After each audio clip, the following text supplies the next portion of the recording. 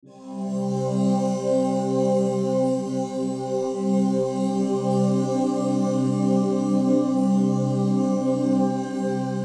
everyone, I am here to talk about some ways to overcome depression.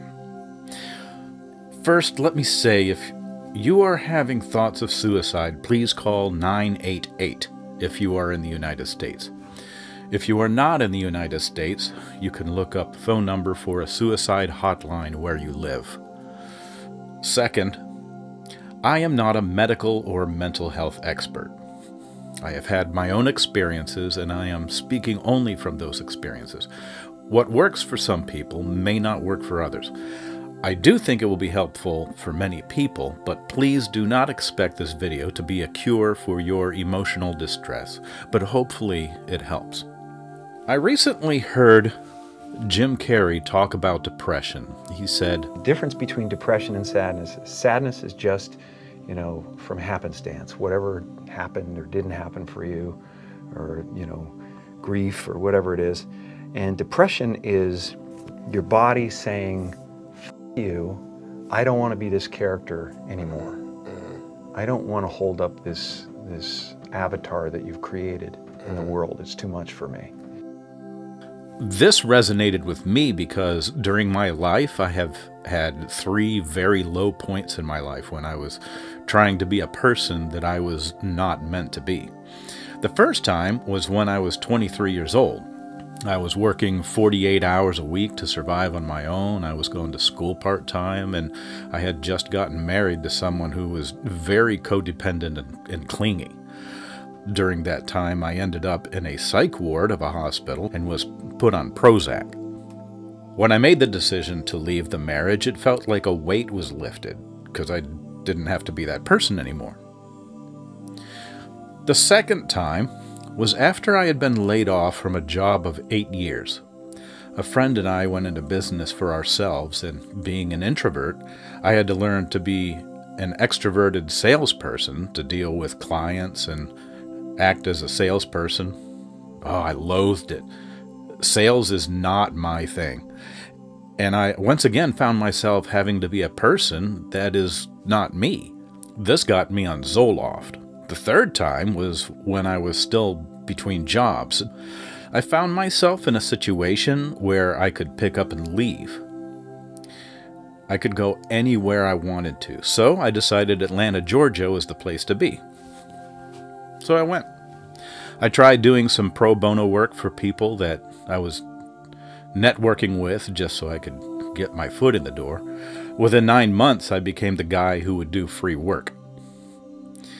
And my current wife had come from Singapore on a fiancé visa, which is only good for 90 days. So unfortunately, she was coming into an impoverished situation. Once again, I was flooded with stress of being a provider without even having solid work.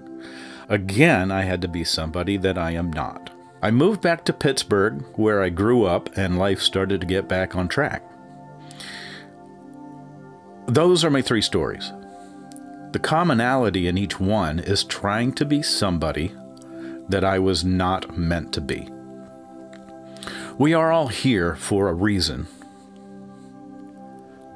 What's your reason?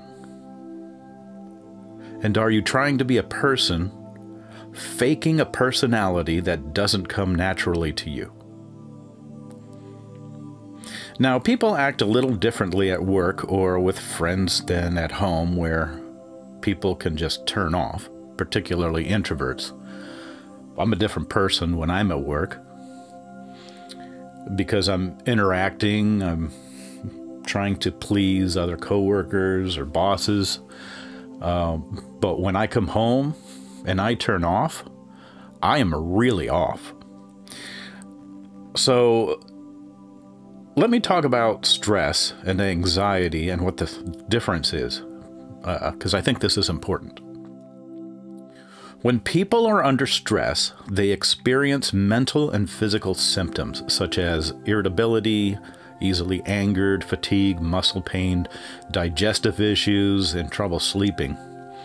Some people don't eat, others overeat. Anything that is under stress will have some kind of consequence in an attempt to balance out. Anxiety, on the other hand, is defined by persistent excessive worries that don't go away, even in the absence of a stressor. So people tend to dwell on negative things. I can remember sitting on a couch for a long time, stuck in a thought loop about why did this person disrespect me? And over again, I would relive a bad situation.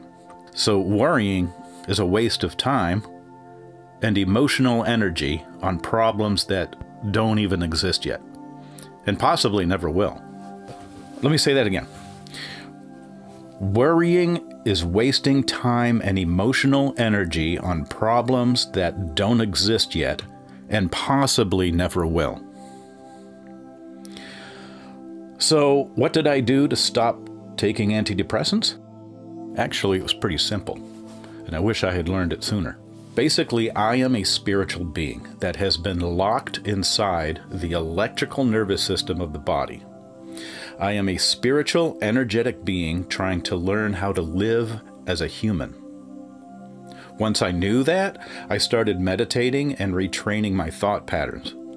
Now, there are hundreds of different ways to meditate, and none of them are wrong, but some will work better than others because everyone is different. What I was introduced to was something called a sensing exercise, which is simply yoga nidra. Air is energy, so when you practice a kind of breathing meditation, you are inhaling energy and exhaling negative thoughts and energy.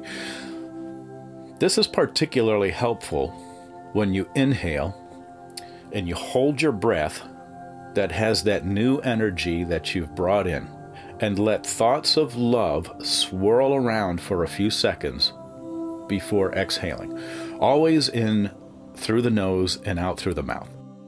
So I have a homework assignment for you. It is to do an internet search for different kinds of meditation and breathing exercises and find the one that works best for you. How long does it take to feel good again?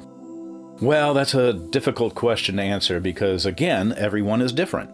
So it could take 2 weeks or it could take 6 months. It's really hard to say. So just to recap, stop dwelling on negative thoughts. Determine if you are trying to be somebody that you are not. Then ask yourself, who is the personality that comes naturally to me? What's in my life that doesn't belong? Sit in the calm, retrain your thoughts. And again, if you are in emotional distress right now, call 988 if you are in the United States. I hope this information is of some help to you and pure love to you as you learn to go beyond yourself.